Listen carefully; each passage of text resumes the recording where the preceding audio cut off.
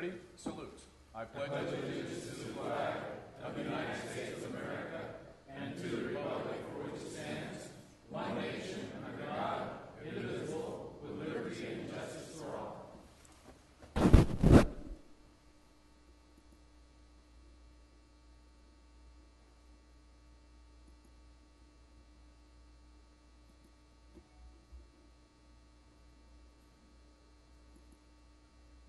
Thank you. You may be seated. Right. We are going to begin today's meeting by taking up item number 1. Item number 1 is to present a proclamation recognizing October 2013 as Italian Heritage Month in Tulare County. Supervisor Ishida, he's actually just Italian. Don't let his appearance fool you.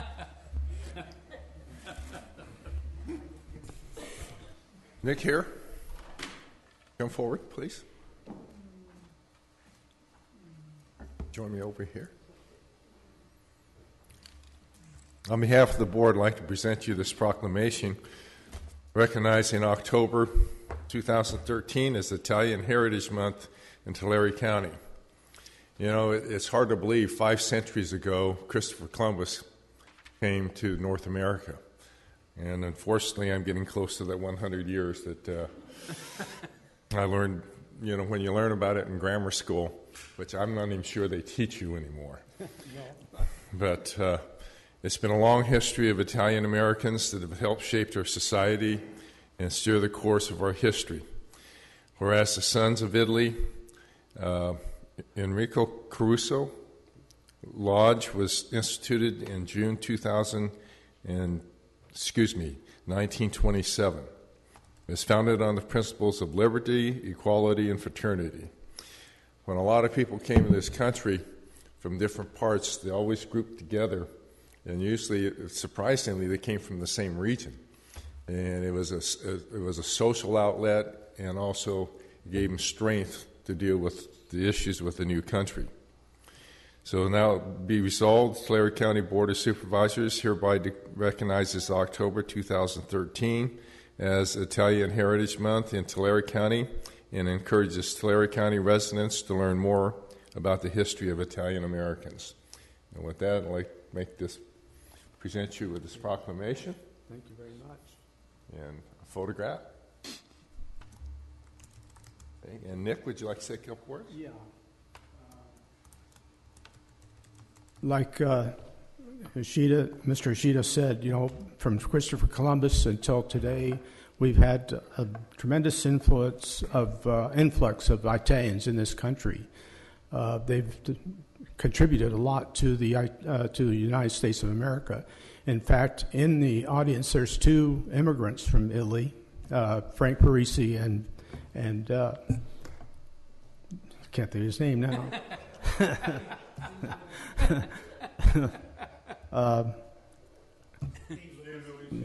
Luisi.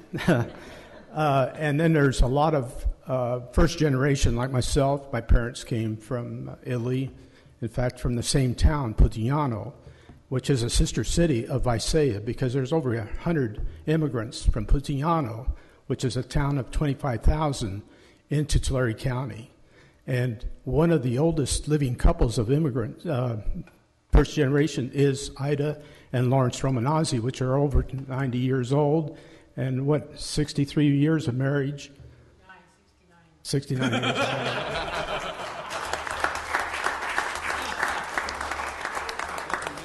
And so it's an honor for me to receive this proclamation for the Sons of Italy. Thank you. Thank you, Nick.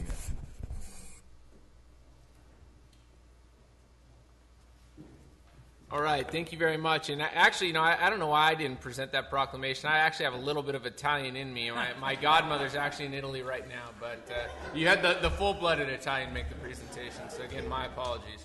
All right, next we're going to move on to item number 2 on the presentation. On the agenda today. It's a presentation given by United Way regarding the 211 referral line program. Jeremy, it's all you.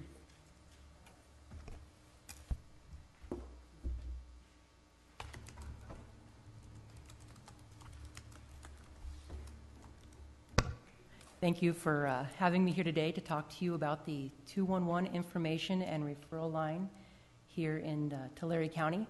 For those of you that don't know what 211 is, it's an information and referral line that connects people to resources throughout our county. And today I'd like to talk to you a little bit about our highlights from last year and give you some data that we collected from our clients that we serve. So last year we distributed over 115,000 pieces of material to every school in Tulare County, and we did that by bookmarks. So hopefully we encourage kids to read, but also inform them about the services that 211 offers. And we also hired, with the help of HHSA Mental Health, Tulare Works, and First Five of Tulare County, we were able to hire a full-time resource specialist and an outreach specialist.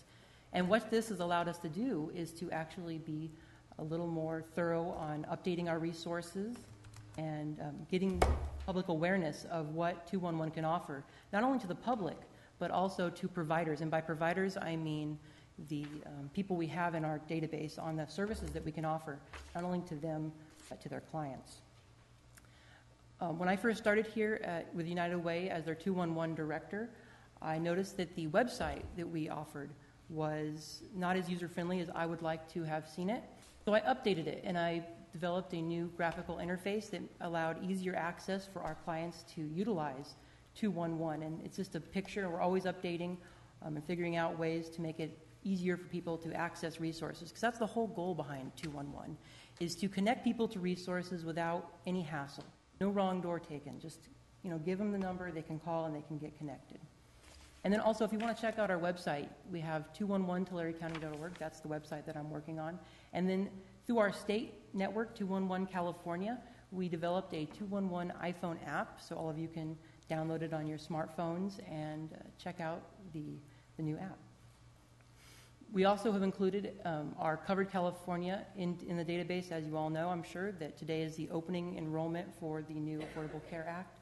And we have included that in our database to help connect people to that insurance. And then we've also increased our outreach activities. Through our outreach specialists, we've been able to go out to over 50 outreach events last year, as well as presentations. And we've gone to health fairs, step-up events, farmers markets, and swap meets have actually been really, really successful with reaching different demographics. We've also served, so last year we served over 10,000 individuals. And then the satisfaction data is something that I really enjoy, and that's when a client calls, we ask them a series of questions, including demographics, but also how satisfied they are with the services that they're receiving. So last year, 99% of callers requested, or who called, said that they would recommend 211. 83% said that the information was provided was accurate, and we'd like to increase that, hopefully, with this resource specialist. We're going to be able to increase that number to the 90s.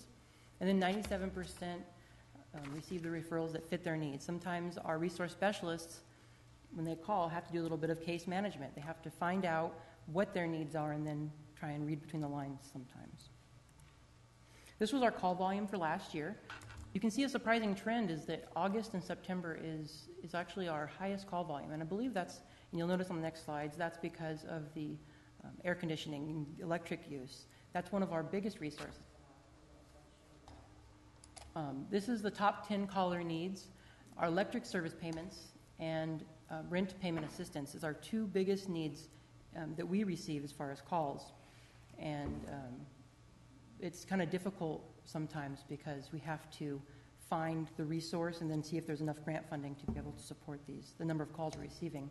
And that leads into this, which is the number of resources in our database for the number of resources that we receive. So you can see we have an abundance of food pantries, but we have very little in terms of electric service payment assistance and rent payment assistance, which is our biggest number that we receive. And those numbers are actually the ones that are active throughout different parts of the year. So during December, this coming winter, there might not be grant funding to support the rent payment assistance or electric funds. We have to just keep calling and searching for new resources. This is a never-ending battle to find resources. And then this is our errors problem needs comparison. And what all the supervisors have in front of you is a breakdown by district, which is what what I kind of show here in terms of our AIRS needs, which AIRS is Alliance of Information and Referral Services, which is a way for us to categorize our taxonomies and to align all of our resources throughout California, throughout the United States. All of them should be the same. So if you go to Los Angeles, the taxonomy is going to be identical to the one we utilize here in Tulare County. And as you can see, again, housing and utilities is the biggest need, second only to food and meals. I want to say thank you to the Health and Human Services Agency, Mental Health Services, Tulare Works, Tulare County Board of Supervisors. Thank you again for having me here. First Five of Tulare County, our 211 network, and our service providers that allowed us to put their information into our database. If the supervisors have any questions, I'd be happy to answer.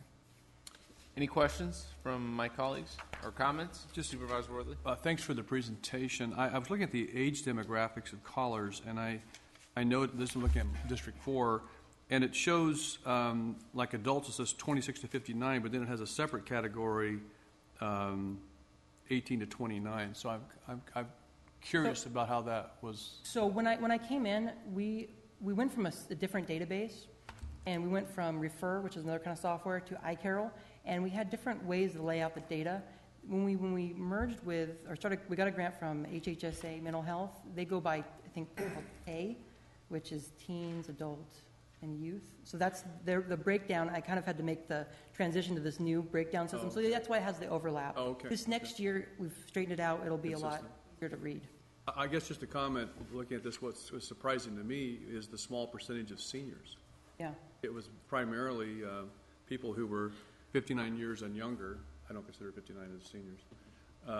But I mean, as a senior, it was only a very small percentage. Yeah, we're always trying to identify gaps in our services, and one of those is definitely older adults, as well as veteran services. And that's something we definitely lack in terms of services that we have in our database, and we're always looking for new providers to get in there. And I encourage all of you, if there's a gap in service that you identify and you see a need for, let us know, and we will try to identify that and include it, because we want to get as many resources in here as possible. Any other questions or comments? I'll just make a comment. You know, I'm really glad that you brought this presentation. I know we met earlier this year to talk about this, and sure appreciate the outreach you've made to me to show me what's going on in District 2 and in Tulare County. I think this presentation is very informational, and you're right. It really is about getting resources out there to the community. And when people do have questions and they don't have a pen or paper to write down the long list of all the different providers and, you know, health and human services entities, hey, it's real simple. Just call 211, and you will get connected. And I think that's a very simple thing that people can grab onto and utilize, and they definitely are doing so. I'm sure that call volumes will continue to increase, and I appreciate all your efforts and appreciate the new director's efforts. Rosemary, you're doing a great job, and please do utilize this board and all of Tulare County if we can help get this out in the community even more. Supervisor Ishida? I was surprised. Housing and utilities, by far, in each district was the number one generator of calls. Very surprising. Thank you again. All right. Thank you very much. Have a great day. Thanks. All right. The next item we're going to move on to this morning is item number 3. That is the public comment period. This time, members of the public may comment on any item not appearing on today's agenda. Public comments can and will be limited to 3 minutes. Is there anyone here wishing to speak under the public comment period? Sure, go. And you can use either microphone. That would be fine. Please state your name and address for the record. Good morning, gentlemen. Thank you for giving me the opportunity to come before you. I'm out of Porterville, and my name is John Duran. The reason I'm here is because on June of 2012, I filed a complaint with the county grand jury for an investigation request reference to the city of Porterville and some questionable practices that were very much concerned to me. They went ahead and conducted a 1-year investigation, and it led me to believe that that they made recommendations to the district attorney of the county. I have not heard from the district attorney, even though I've sent 2 requests for documentation under the Public Records Act. And I've also written to you people, and I have not received any information or comments or a return for my concerns. So I'm here publicly letting you know that it's very important that the board look into the matter. If you need the information, and only because I'm not allowed to speak on it in depth, but to contact the grand jury or the district attorney and find out exactly what the status is in reference to the allegations that were made. And I think it's very important because of the public taxpayers, because of taxpayers and because of the voters that elect you to serve as servants for the public. Especially Mr. Ennis, being from the Porterville area, you got jurisdiction over the city. And I would appreciate if the board, especially Mr. Ennis, would get back to me. I'm sure if you check with the secretary, she would have my phone number. Any questions that you may have, I'll be glad to answer. Again, it's very important that the board look into it, and only because I like to keep it within the county before I start seeking other legal advice outside the county. Do you have any questions? Counsel, do you want to make a comment? Just a few. I'd ask, is there a board representative? If Mr. Duran would meet up with Ms. Pierce and give her information regarding the Public Records Act aspects. Those requests, we'll certainly check into that and make sure that he gets responses. The grand jury is an arm of the court, not of the county, and of course the district attorney is an independent elected official. I have no idea if there is or is not a criminal investigation, but if there is, those documents would be exempt from disclosure under the Public Records Act unless and until charges were filed, and even after that, a great deal of their records would be exempt. So we will try to make sure that Mr. Duran gets a response to whatever Public Records Act requests he may have made, and we'll deem this one today as one also. All right. Thank you, Counsel. Thank you so much. Thank you for your comments. All right. Are there any other public comments this morning? Sure, sir. Please come forward and state your name for the record, name and address. If you don't recognize me this morning, I lost my glasses and I'm wearing my Clark Kent disguise. But I'm here to address the board on the matter of the crossing of Deer Creek at Road 224. Please state your name and address, sir. Anonymous, Terabella, California. So I'm, in light of everything that I've learned about the way the county works, I brought a petition asking your support. I already emailed the chairman of the board, whoever that was. But if you'd like to look over this petition, or I'm still collecting signatures. I had one clipboard that's lost, but I couldn't advertise for it because it cost $18.82 for a lost and found ad in the paper. So I'll find it somewhere along. I got probably 3 times that number of signatures, but at least you can understand that there are a lot of people who are interested in seeing this thing reach some kind of a culmination prior to the installation of the new bridge, quote, which has been in the works for like 5 years, 4 or 5 years, and we're still trying to get across that river. I said, you want to sign the petition? He said, no, you guys get a boat. Get a boat and go across the river. That's all I have for today. All right, thank you, sir. And we'll even let you keep your clipboard. But I have passed your information on to the road department. It's and the school district. Oh, okay, all right. I'll have to return it one way or another. All right, thank you. Have a great day. All right. Are there any other public comments this morning? From a non-anonymous person? Sure, sir. Please do come forward. State your name and address for the record as well.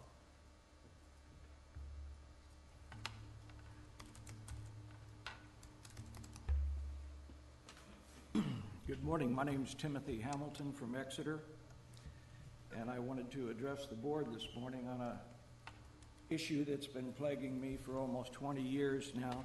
I've been diagnosed with PTSD, post-traumatic stress disorder, and I've sent letters repeatedly to the board requesting their assistance in this matter. I am a 20-year-plus veteran of law enforcement in Tulare County. Due to a conflict between a former captain and my father, my career was cut short after 2 attempts were made on my life. While working undercover, I was given instructions by a sergeant to change from a regular tactic which put the lives of my fellow deputies as well as my own life in danger. After being forced back to Patrol Division, I was given a direct order from a captain to remove a crate of decomposed dynamite. It turned into nitroglycerin, which was leaking through my uniform shirt from a residence north of the city of Visalia. When asked by me, why doesn't the bomb disposal unit technician take care of this, the response was he was busy. I've appealed to the Sheriff's Office, the DA's office, and County Council. Individual members of the Board of Supervisors, the Federal Bureau of Investigation, State Sheriff's Association, Post, and the California Attorney General's office. So far, I've received no answers from these organizations. Can only pray that they are conducting their own inquiries. The only satisfaction I have met with is that 6 deputies, including administrative personnel, have left the Sheriff's Office. I've been diagnosed with PTSD and have finished my memoirs, and I'm eagerly searching for an author to explain the truth in this matter. Also, no case number was ever assigned to my issue, which indicates you have not taken any action as the Bureau. These incidents can only be described as murder attempts, and I am now disabled for life. Thank you. Thank you, sir. I believe there are members of the Sheriff's Department here that you can speak with. Thank you. All right, are there any other public comments this morning? Okay, seeing none, I'm going to close the public comment period and bring it to the Board of Supervisors. We're going to begin today with Supervisor Michael J. Ennis.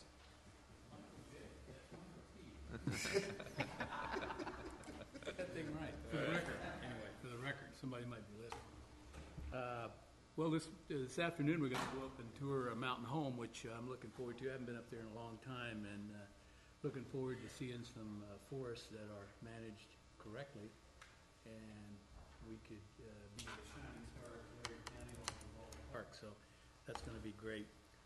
Tomorrow we'll be having another mini gang summit meeting at the Porterville Police Department, and then Saturday night is the big Sierra View District Hospital Gala, Dancing with the Stars. So I'll be out there. I'm not going to be dancing, but I will be there. So that's all I have. All right, Supervisor Ishida.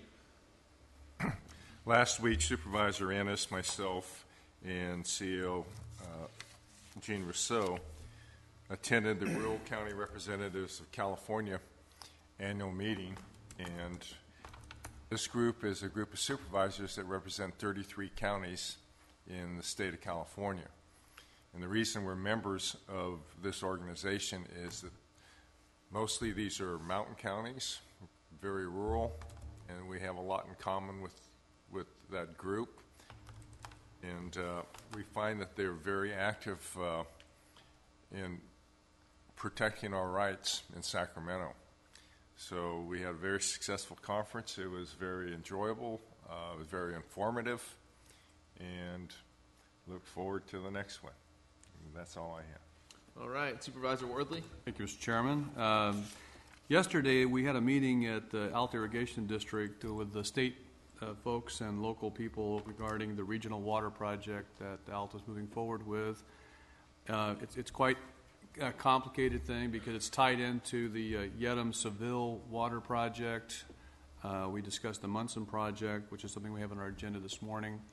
And it was a good meeting because there were a lot of people at the table and issues that were raised and being addressed to find resolution. So these projects are moving forward. It's very exciting. The regional project is kind of one of a kind.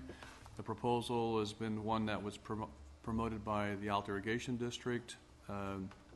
Because of other projects, they've been able to actually secure water rights adequately so that they can put a regional water system in that will treat surface waters for potable water supply purposes that hopefully will reach out Cutler Rossi all the way out to Seville, Yedem, Sultana, Munson, so a large swath of the northern part of the county where we have a lot of disadvantaged communities and drinking water problems. So it was a very good meeting. I too am very excited about going to the demonstration forest this afternoon up in our county. I believe it's one of those kind of unknowns that many people are not aware of in Tulare County, just as not aware of Balch Park, our county park, where we will also be going. We're the only county in the world that has the giant sequoias like we have in our park. And I think of the demonstration forest as being a vaccinated forest. We need to vaccinate our forest up and down the Sierra Nevada so we can avoid the catastrophic fires that have occurred, such as the Rim Fire up near Yosemite. And so I'm looking forward to seeing and hopefully we'll have a good number of people from the press there to promote what's happening there, which is, as Mr. Ennis indicated, is proper forest management. And when you have proper forest management, you have more water, you have more wildlife, you have more recreation, you have timber, you have employment, and you can almost get utopian about it. But there's a lot that can be done in our forests to restore them to what they need to be and avoid the kind of catastrophic fires, as I said. The last I heard, the Rim Fire was up over $150 million of suppression costs, and it's anticipated there'll be another $200 million of expenses in dealing with the aftermath of that fire in terms of erosion control and different things that will be needed. So we're talking about a huge amount of money. And so we've taken an asset, a national forest or a parkland, and turned it into a liability. And so we need to turn that ship around.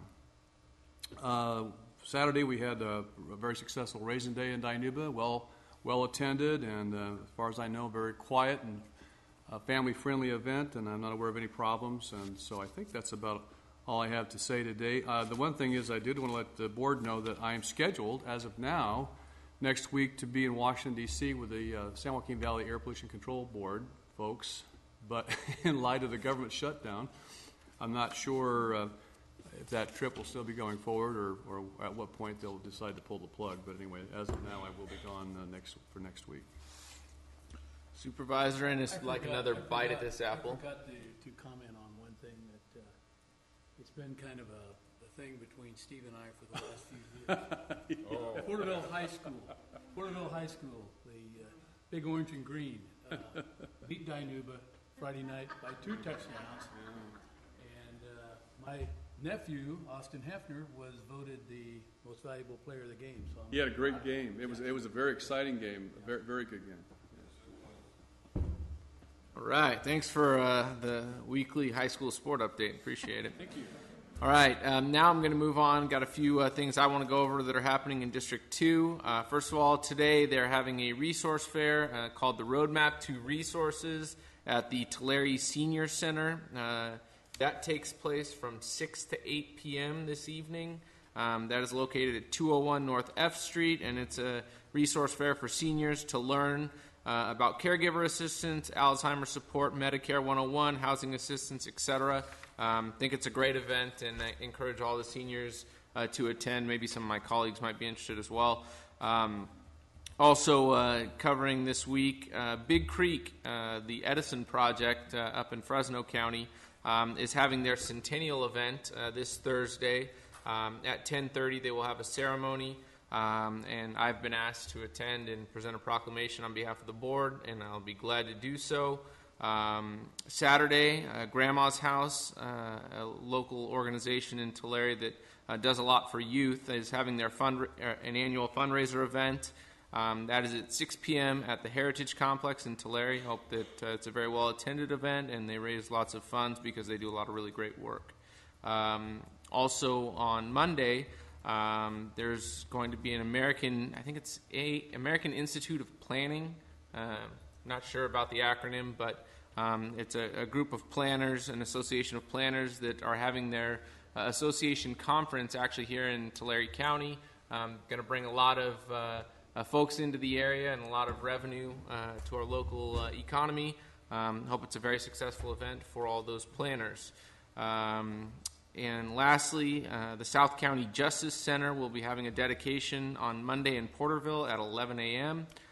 That should be another great event, and it'll be nice to see that complex open and hopefully fully funded for full operation. That concludes my Board of Supervisors comments, and I will go ahead and move on now to the consent calendar. Are there any items that any member of the board or member of the public would like to have pulled from the consent calendar for separate consideration? Motion to approve, Mr. Chairman. Second. Okay. We have a motion by Supervisor Worthley, a second by Supervisor Michael T. Ennis. Please vote. Motion passes 4-0, with Supervisor Cox not voting because he is not in attendance at today's meeting. Consent calendar passes unanimously. We are now going to move on to item number 15 on our agenda. It's a request from the Resource Management Agency to approve an amendment with Tulare County Association of Governments to extend the term of agreements to provide transit services to the College of Sequoias. Mr. Bullis. Thank you, Mr. Chairman, members of the board. Matthew Bullis, RMA Engineering. What I have before you today is a Fifth Amendment to Agreement number 24817 with Tulare County Association of Governments for the College of Sequoia Student Transportation Services. This is a program developed by TCAG as an outgrowth of the Unmet Transit Needs hearing of 2010. At the hearings, there was a need for student passes for COS students. TCAG worked handily with the cities, the counties, COS personnel, and affected individuals, and they developed a program where TCAG collects funds for distribution to transit providers to provide this service we're talking about. The program allows COS students unlimited rides on all fixed transit routes throughout the county, cities and county, and offers COS students a low-cost transportation alternative to driving. The program increases ridership, improves air quality, and decreases congestion on campus parking lots. And it's funded by student transportation fees, COS Board of Trustee funds, Measure R funds, federal and state transit funds, and fare revenues. The student transportation fee to the students is a full-time student is $5 per semester, $4 for a part-time student. The COS Board of Trustees adds a 40 cents per student fee that goes into that program. Measure R funds are collected through TCAG, $25,000 for two separate semesters for a total of $50,000 that goes into the program. And we also have the transit funds and fare revenues if we need to augment those programs. A little hard to read, I apologize. Looking at that, I wish it was a little clearer, but in spring 2001 right here, the number of riders in Tulare County that used the program was 14,128, and as it moves up to the spring 2013, which is over here, ridership has increased to 22,823. Over the 6 semesters it's been in play, 93,000 students have used the program, and we have collected 61,727 for our portion of the program. Looking at of course, we're not the only ones. The other cities also provide these services. Total ridership, which is, hard to get there it is. Total ridership on that corner is 776,000 students have used this program. And next to it, $331,000 were collected for this program. So you can see we are a player, a part of this program that we're offering, but the other cities in the area also contribute to the program and also provide the same service. This agreement timeline, original agreement was before this board and approved December 14th, 2010, and it covered strictly the spring 2001 semester. We've had 4 additional amendments over the years. Those covered fall 2011 through summer 2013 semester. This amendment will cover the fall 2013 current semester, spring and summer 2014s. And it will continue the program service as we've had for the last 3 or 4 years. And the payment formula is in your agreement, and it establishes and continues that same formula. So I'm here to answer any questions, and I also have Daniel Fox, our county transit manager that runs the program, in the audience to answer anything technical in nature. Questions from board members. Supervisor Worthley? Matt, is there a reason why we don't do it for longer periods of time? Why we have to come back and do this every so often? This is the programs that's coming through TCAG. There has been some changes semester to semester, so it has basically been short-term contracts that keep coming back for amendment. This will be the last amendment TCAG is indicating. They'll come up with a new agreement. But there has been some changes to the formulas over the years. Oh, good, Hi. Christine. Thanks, Christine. Can I answer that? My name is Christine Chavez. I'm with TCAG. We haven't entered into a long-term agreement because we've been trying to establish what the baseline ridership has been. Looking at the trend so far, you've seen over 700,000 riders. We do anticipate after, I will say a few words after Matt's done, entering into a longer-term agreement. We've been trying to establish a base funding source. We've applied for grants through the Air District, through TCAG, and so on. So that's the reason that we haven't entered into a long-term agreement. May I suggest a primary funder to be the city of Visalia? That's just my thought. Any other questions or comments from my colleagues? I will open it up to questions or comments from members of the public, and since you're up here, Christine, you can go ahead with your comments, please. Okay, I'm here on behalf of the director of TCAG, Ted Smalley. He's out of town, and he wanted to express his thankfulness to the Board of Supervisors for being so supportive of the program. In regards to additional funding for the program, TCAG staff has been working directly with the City of Visalia and COS to determine a funding program or a funding solution. And we expect to have an outline of our funding plan at the November TCAG board meeting.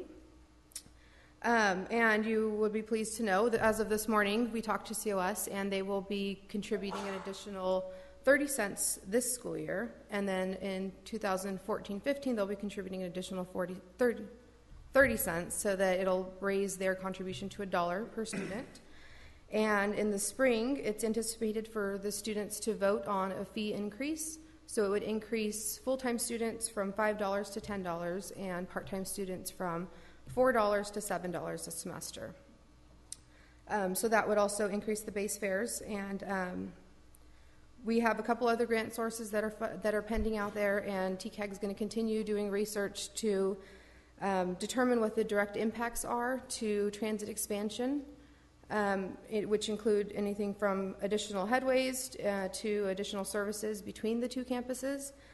And TCAG will be providing those updates to the TCAG board as they become available.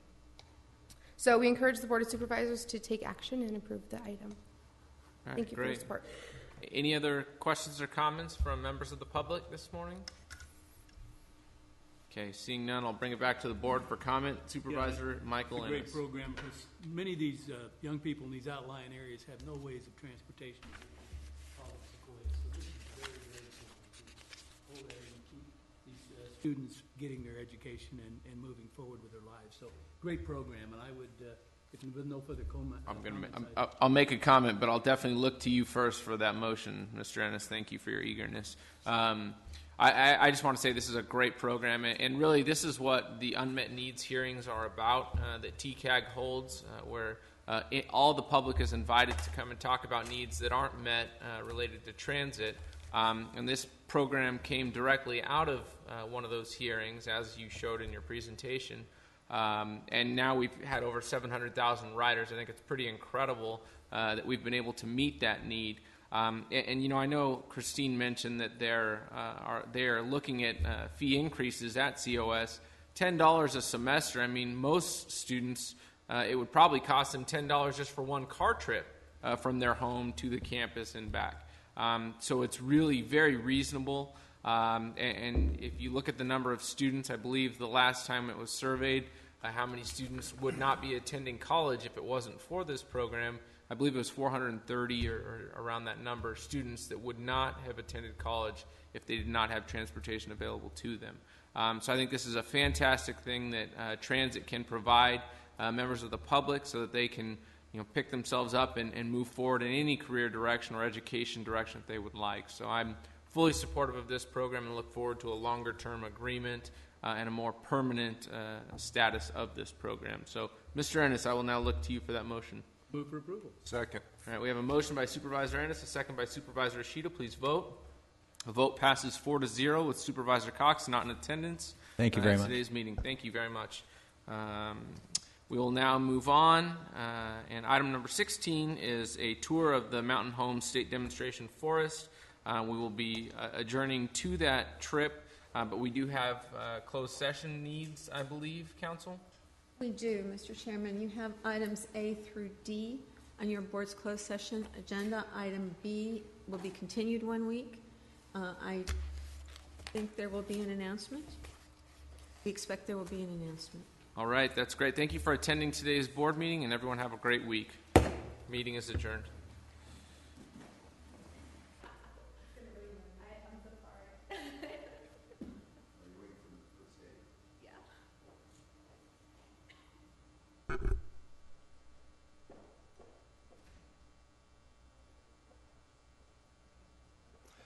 This is Gene Rousseau, County Administrative Officer, reporting out of closed session on item C to consider the public employee employment for the position of Human Resources Director. On a motion by Supervisor Ishida, seconded by Supervisor Ennis, the board voted unanimously with Supervisor Cox absent to appoint Rhonda Schustrom as the Human Resources Director for the HR&D.